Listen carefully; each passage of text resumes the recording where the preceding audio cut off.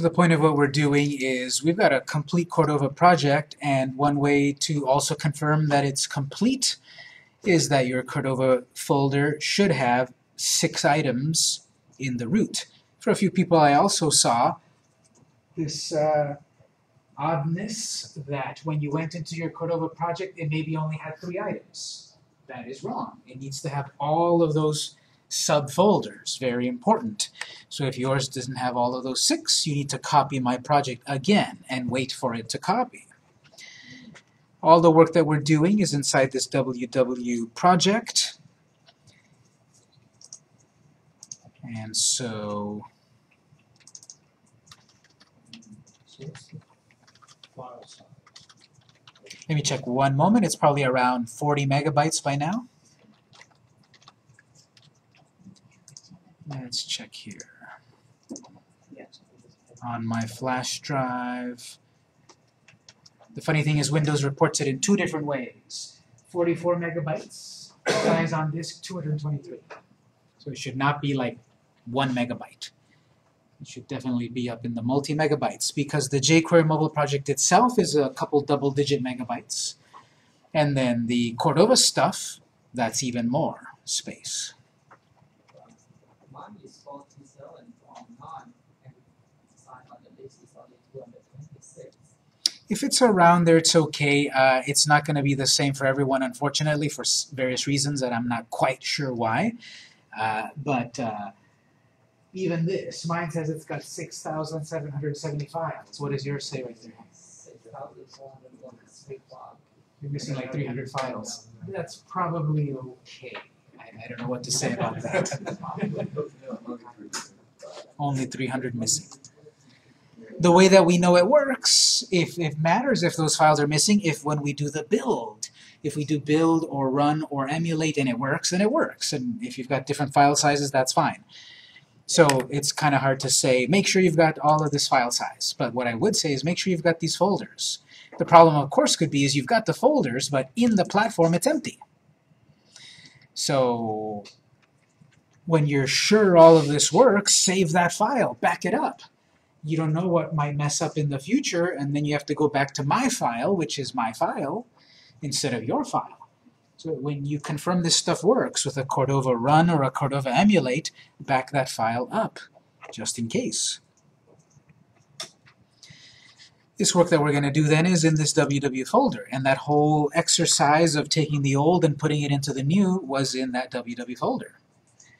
I'm going to further clean this up a little bit. We've got index and index old. Well, I've confirmed that I ran it on a real device, and it should be what it is. It had the splash screen that went away. It's got the index file. It's got the art and computer screens.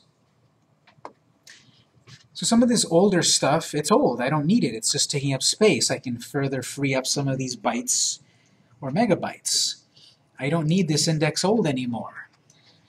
I closed my Notepad and all of that because I'm going to delete some files that Notepad will lose. So this index old file, I'm going to delete it because I've copied the relevant code into the index new, which is not called index new, it's called index. We've got a CSS folder with a CSS file that is of no worth because we took what we needed from the index file, CSS, into the my styles CSS. So that whole CSS folder we don't need. I have images and image. What's the difference? Images came from jQuery Mobile when we worked on that. Image came from when we did Cordova Create.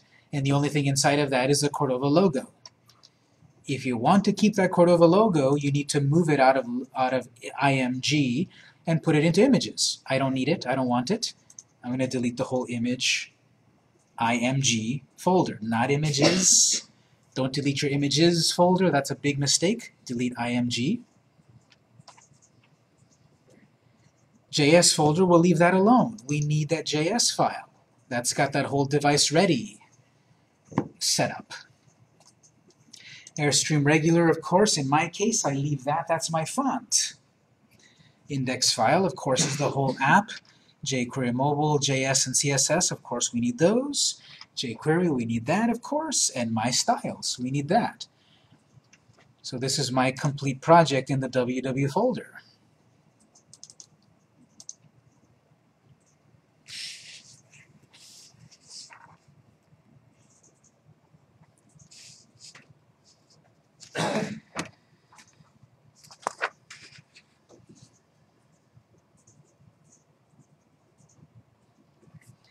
One of the first things I want to do regarding Cordova is I want to upgrade the way it shows external links. In the art screen, we have a link over to the school's catalog, and it's running with the old, plain old HTML method, open an external website. I want to use a more modern way to do it, a Cordova way. I want to use the in-app browser. Cordova lets you open like a mini web browser in your app. It sort of looks like it works, but what it's doing is it's opening actually the web browser of the device, completely separate, putting a new process in memory and all of that. And then when I'm done with it, I don't have an obvious way to get back to my app. In Android, I can press back, but if I run this eventually on an iOS device, there's no back button. So I need to open up external links in the app and have a way to close that external website in the app. That's the in-app browser. You don't have to go to it at the moment, but cordova.apache.org and the documentation has the in-app browser plugin. Again, you can look at it later, but there's in-app browser. This plugin provides a web browser view that displays when calling cordova.inappbrowser.open. So we have a way here to open up a website in a mini web browser. It's basically cordova.inappbrowser.open with a couple of parameters. So we're going to do that. We're going to create a way to load up external content in our app. Let's go over to, we need to be working on the index file and the JS file. So of course index new, the only index file that you should have now in the project, and the index.js file. The way we've got the website opening up is on line 114 or so, you have a link over to an external website. So find where you've got it on the home page, a link to an external website.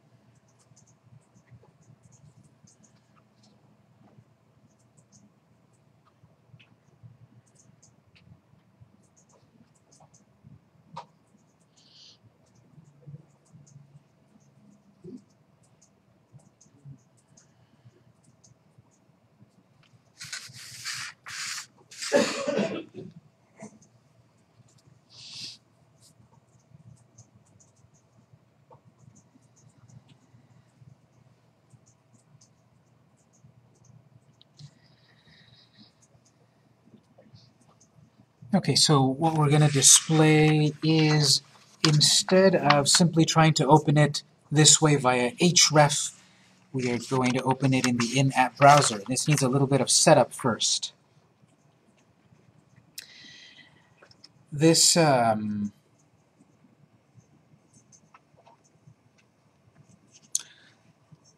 this is going over to href.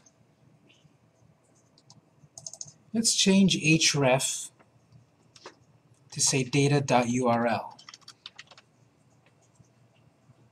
You have data role, data icon, here's a data URL. Data role, data icon, data whatever is the ones we use so far are jQuery mobile. But data dash anything is HTML5. Technically, data dash role is HTML5, but it means something because of jQuery mobile.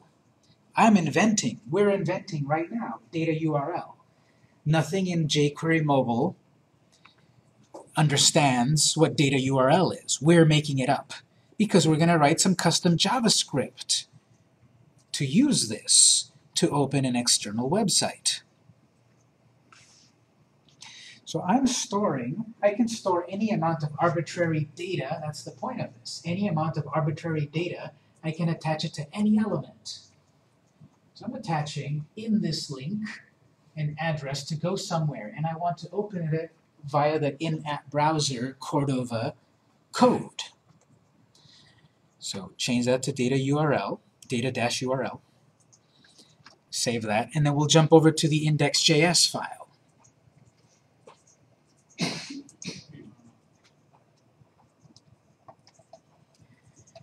Inside of the received event function, I'm going to kind of clean this up a little bit. Also, I'm going to change it up a little bit like this. We've got the hide the splash screen. We've got the received event console log, and then a space.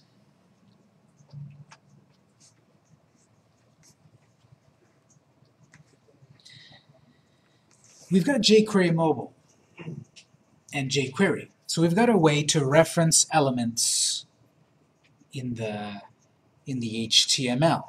We had document.getElementById a while ago, but because we've got jQuery, we can reference objects in a vast variety of ways now. So we're going to get used to using jQuery. This is basically sort of equivalent to document.getElementById, kind of.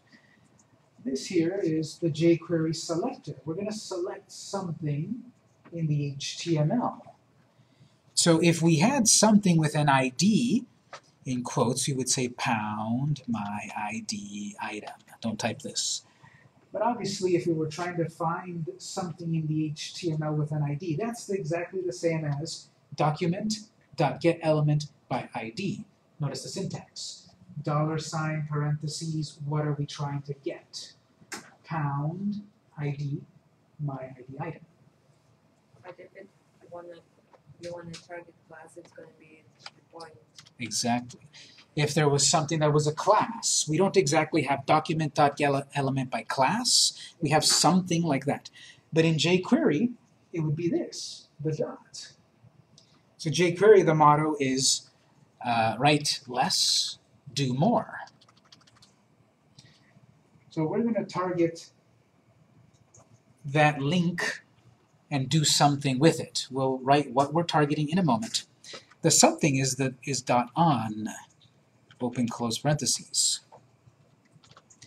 Remember we had, don't write this, but we had document.getElementById thing dot on click equals something function. That was the old way to do it, the plain old JavaScript way. This is basically equivalent. And look at that, it's like 8 characters instead of 30. So what we're doing here is we're waiting for a click. The button we're going to click on, we're waiting for it to be clicked on. Right here, we're waiting for it to be clicked on. Do something. The syntax is just about the same. this would be the way that we would do it in plain old JavaScript. Document.getElement by ID. What's the ID? Thing on click. Once we click on the thing, run a function something. That's equivalent to that. Look at how it's less than half of the same amount of code. Document.getElement by ID thing on a click something.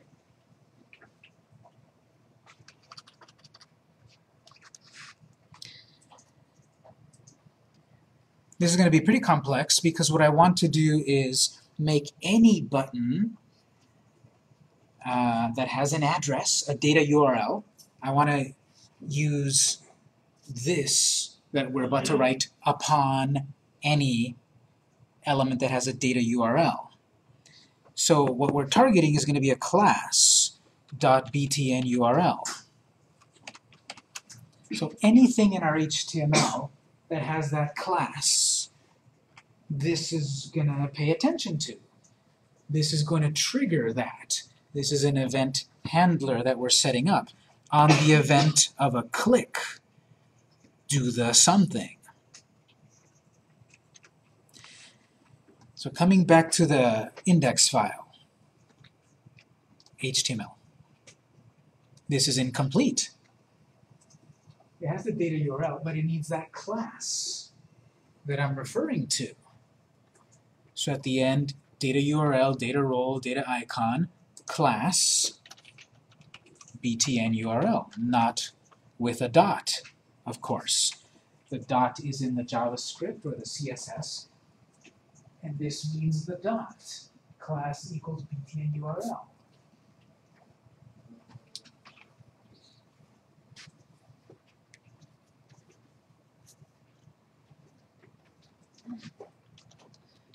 So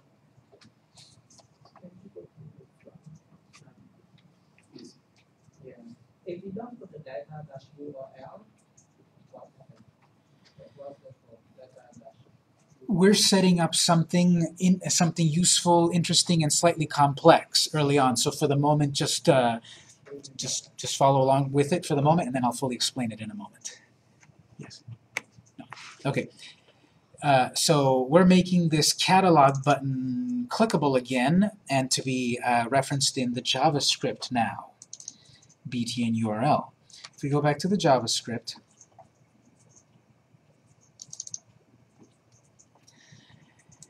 this will be a function, let's call this load URL. Now the syntax for the moment of it is without parentheses. The basic syntax of this is without parentheses. Over here we had parentheses. This is going to launch a function called load URL. The whole point is I'm clicking a button to load a URL. Next line, we need to define load URL, the function load URL. And just to make sure it's all working, we'll do a simple old alert. We got the URL.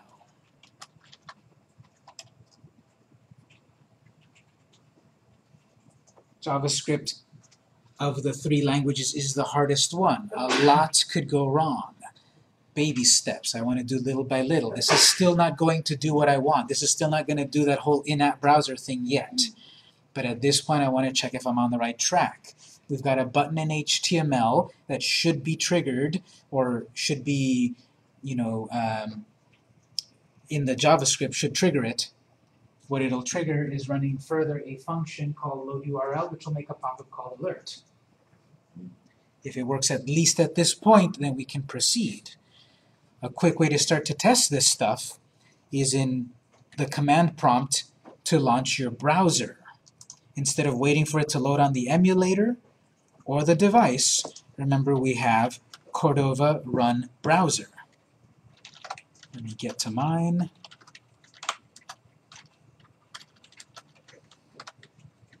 Cordova run browser. In my case, the browser loads faster than the emulator, and it loads faster than the device. If you spell it right.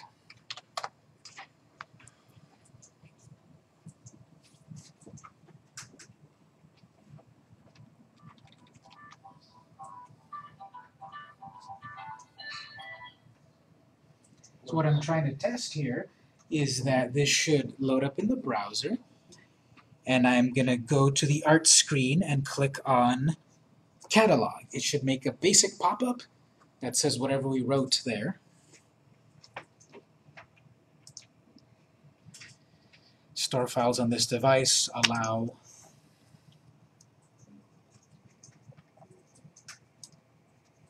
That was the splash screen. I'll go to art. I'll go to catalog, pop-up. We got the URL. Let's pause here. If you didn't get that pop-up, we need to get that pop-up before we make this fully work. Raise your hand if it worked. You got the pop-up. A few people okay? Anyone need a little quick help? Let me put my code back up briefly. Once we're sure this works, then we can do the actually loading a website in that browser.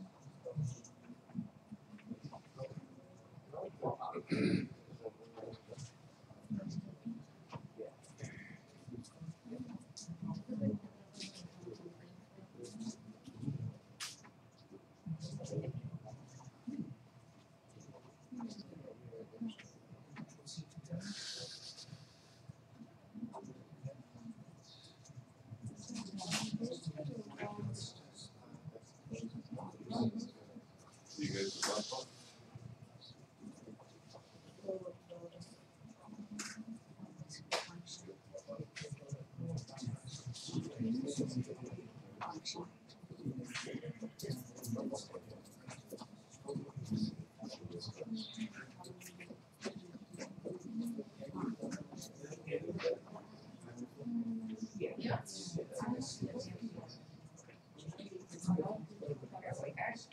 Huh? You got it?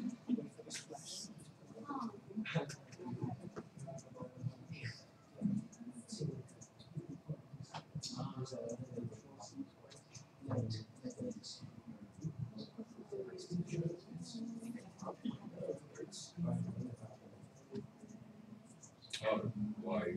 It's needed to save it, I guess.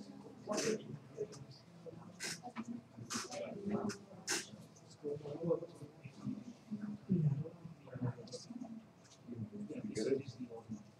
I saved it. The project, I saved it, I reran it.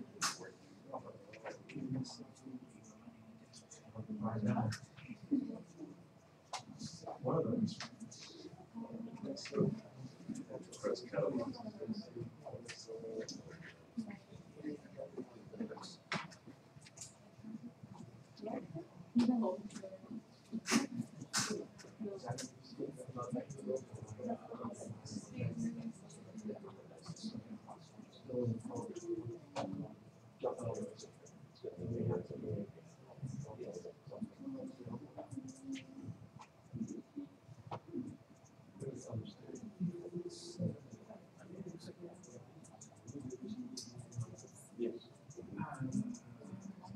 Yeah.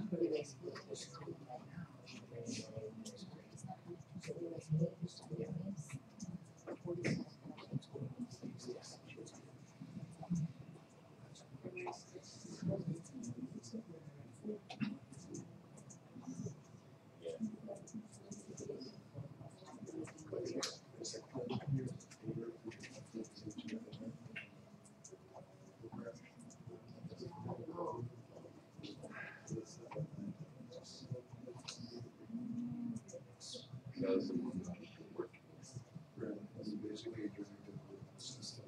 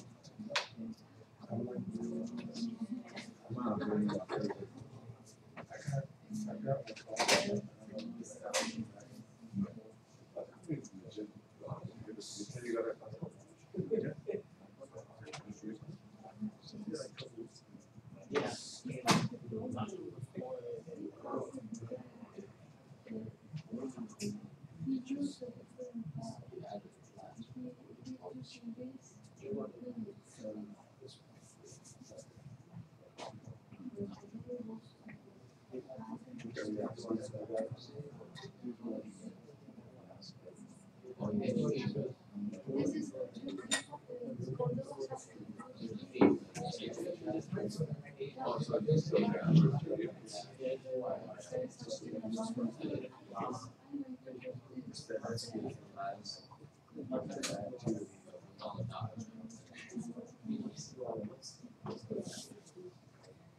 So what we're doing here is we're setting ourselves up, just one moment over there. What we're doing is we're setting ourselves up to be able to click on anything that has a class of BTN URL. I've confirmed it at least that I'm able to click that. A lot of people have as well. And once you click anything with a class of BTN URL, it'll launch a function. Well, the way for us to extract the data URL is then pretty clever. We want this address embedded in that link. We want to extract the data in that data attribute. So we need to be a little more complex. In the index file, this is the basic syntax. After a click, run a function. We want to be more complex. We want to run a function also based on the data URL of that thing we clicked on. So we need to be more complex here. Instead of it saying load URL, we need to say function, open close parentheses, open close curly brace. With this syntax, we can do load URL with parentheses. Super subtle, but we cannot do load URL with parentheses without doing function. This syntax assumes no parentheses when we're launching a function. We need the parentheses to pass a value into it to use here. We have to go through this rigmarole. We say function, open close parentheses, open close curly brace, don't forget that. Load URL, open close parentheses. Once we have that, we can pass in these various values. Inside the parentheses, dollar parentheses. That's jQuery. That's the jQuery selector. And inside of that parentheses, this. We're saying launch the load URL function and pass into it this thing that we clicked on. Everything that this is that we clicked on. We could get even more specific if we wanted to, but if we do it at this level, we are then able to much easier access any of the data attributes of an element. So here we're basically passing the whole object. JavaScript is object-oriented programming. It sees things as objects. I passed the whole object where I clicked into the function so I can use various attributes of the object. So instead of saying alert, we got the URL, we're going to pass into it an object. We're going to say the OBJ, the object. This can be anything we want. Kitty cat. Alert kitty cat. And so what we're doing is we're passing an object, we're naming the object. Then we can start to do things with that object. What do we just name it? What's that? We had load URL and why putting the function here? Why do we this is what we're gaining by doing it? We're gaining the ability to pass in a parameter into the function. We didn't have the parentheses a moment ago. The syntax of that is you simply state the name of the function and we cannot pass parameters into it. With this whole function thing, now we can pass parameters into it. Alert the obj.data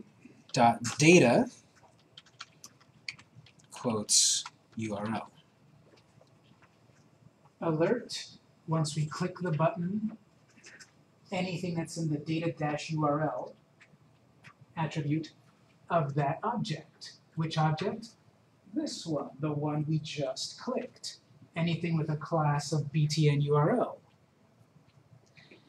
So all of this works by having data URL attribute attached to any button, the button having a btn URL class, the object that was clicked on getting passed into the function, and then doing stuff with that object. I'm going to save that, and I'm going to run it again in the browser. What should happen after I click a button, it'll do the alert still, and this time it should say the address as part of the data URL attribute, not the part that said we got the click or whatever. It's going to say the data URL. It should say data URL.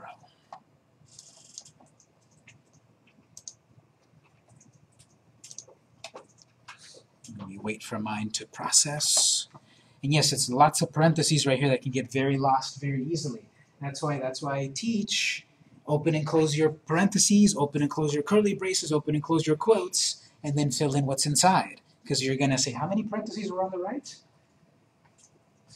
2 here, 1 curly, another parenthesis. Because that one goes there, that one goes there, that one goes there, and that one goes there.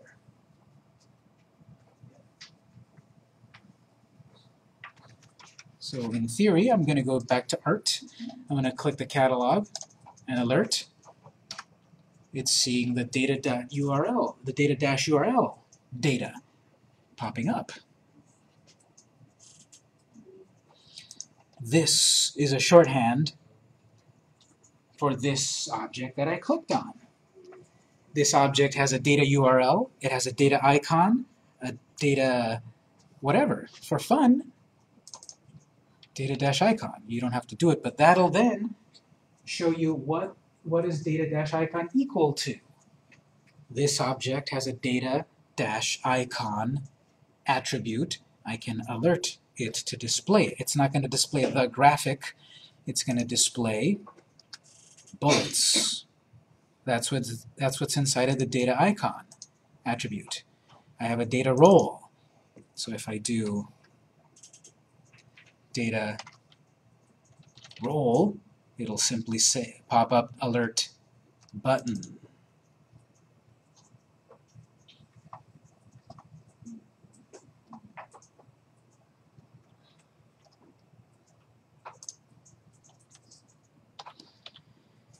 So if I can confirm that data URL sees the address, the way I complete this is, first I'm going to comment out the alert.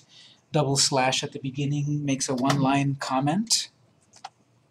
The way this really needs to work is Cordova dot in app browser, spelled exactly like that, dot open with parentheses. That is what the Cordova documentation said. That's what will create an in-app browser. The Cordova object dot in-app browser subobject dot open method. Let's open an address in the web browser powered by Cordova. And the documentation says that the way that works is the very first parameter is a URL, the second parameter is its target, and the third parameter is address bar. So here if we type http://www.website.com, it'll open the website in the in-app browser, comma, target blank, like we're used to in HTML. Address bar, show an address bar, yes or no, true or false. But we're not going to hard code an address there.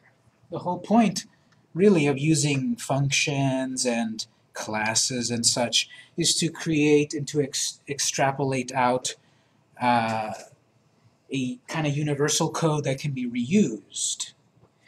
So if I type one web address here, any button that I click on will always go to that web address. If only there were a way to somehow deal with an address of a particular button clicked. the obj.data open close URL. I confirmed a moment ago on the previous line that that will look at the data URL attribute and alert it. And now here, using the NAT browser, I'm opening that address, whatever it may be, with whatever button is clicked with that class. In quotes underscore blank. That's the plain old target blank from HTML, but in the syntax of JavaScript following the Cordova spec. I want to display an address bar. Location equals yes.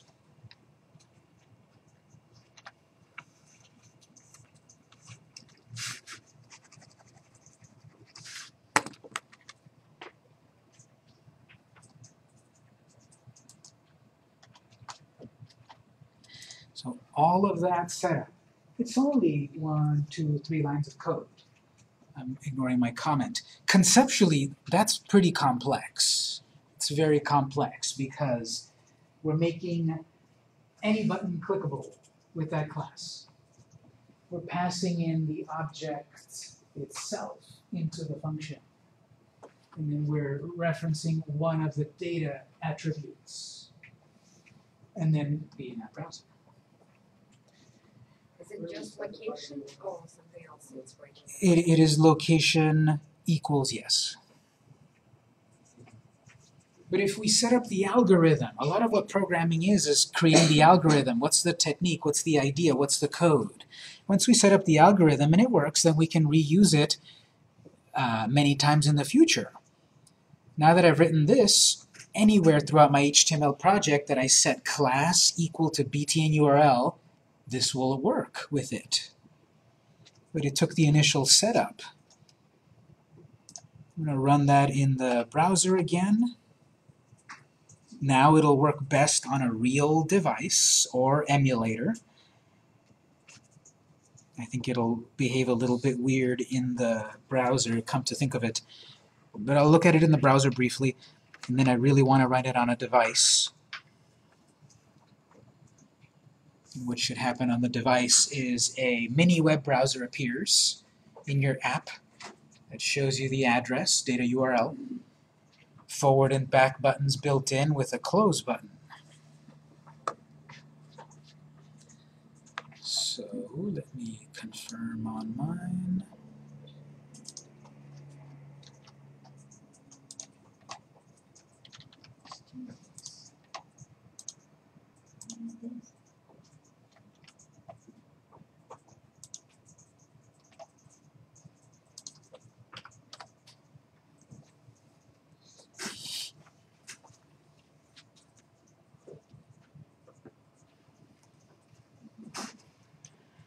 When I test on a real device, I like to go back to the home screen so that I know that the latest version of the app is going to load up.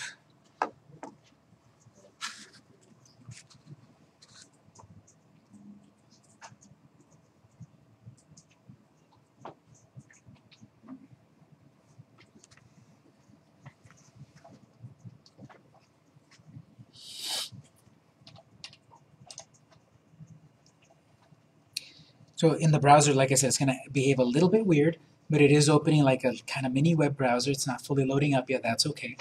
Then I've got this close button, back button, and such. This works really the best when it works on a real device or emulator. So Cordova run Android device. If I'm running it on the browser, it's going to look weird. I'm going to click and I'm going to get some sort of like opening icon overlay kind of thing. It's working, kind of, but it'll work the best on a real device.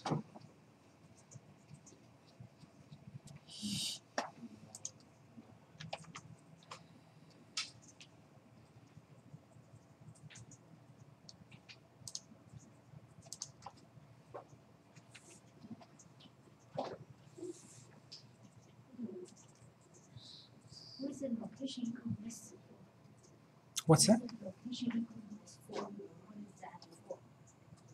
Location, yes. This is to show yes or no an address bar. Address.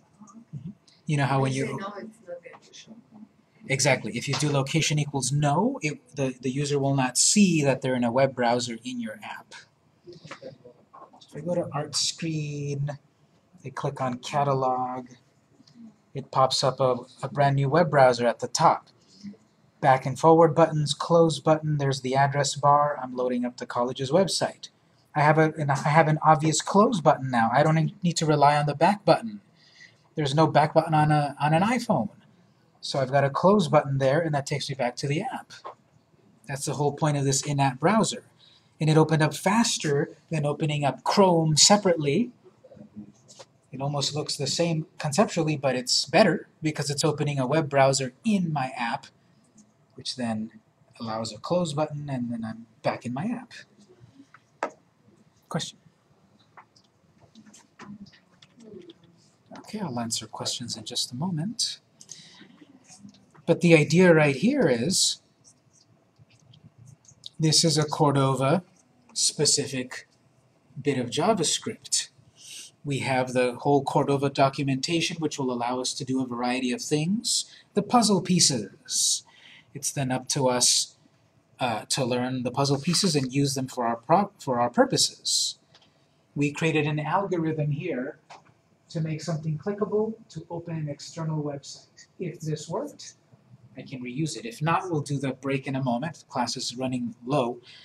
So if it worked to this point, good. We've been able to integrate a jQuery mobile project into a Cordova project. This is where we're going to go from now on.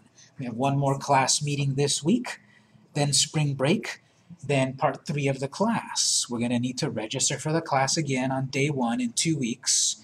And we're going to learn some more jQuery mobile things. We're going to integrate a database, other Cordova things, and go on.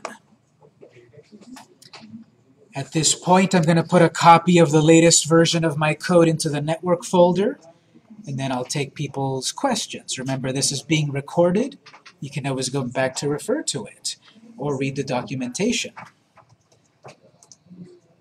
Question? Yes, I'm going to help people in just a moment once I finish my thought here. So this I'm going to put in the network folder, and you can get a copy of it if you want. We'll do a little lab time.